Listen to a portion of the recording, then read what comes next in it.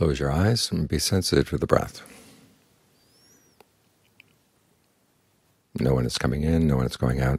Know the quality of the breath, because the quality is what allows you to stay. If the breath feels comfortable, keep it up. If it doesn't feel comfortable, you can try changing the rhythm. You can think of the breath coming in and out through the whole body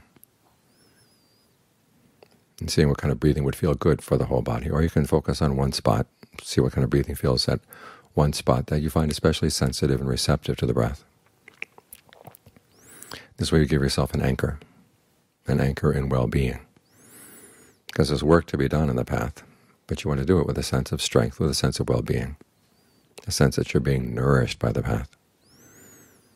When the Buddha gives different analogies for the different aspects of the path, concentration is the food. Mindfulness is the gatekeeper that makes sure that the enemy doesn't come in through the gate. In other words, your unskillful habits and your unskillful urges don't take over the mind. Allows in only the skillful people. In other words, your skillful thoughts.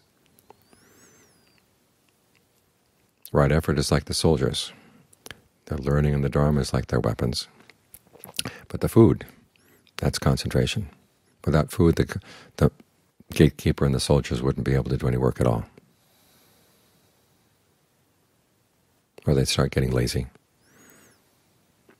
So concentration is here as your food. Nourish yourself well with a sense of well-being. If the physical well-being is not enough, you can add some mental well-being. Think thoughts of goodwill. Goodwill for yourself, goodwill for everybody around you.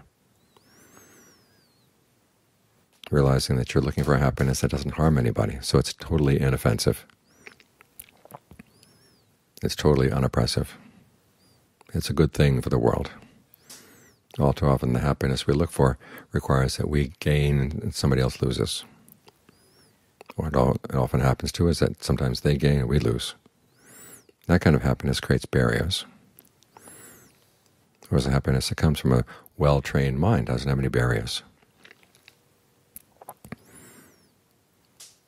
It doesn't oppress anybody. It doesn't affect their true happiness in any way, in any negative way. And so you can remind yourself that what you're doing here is good all around. It's good not only for you personally, but also good for the people your life touches. So not only for your sake, but for their sake, try to do this well.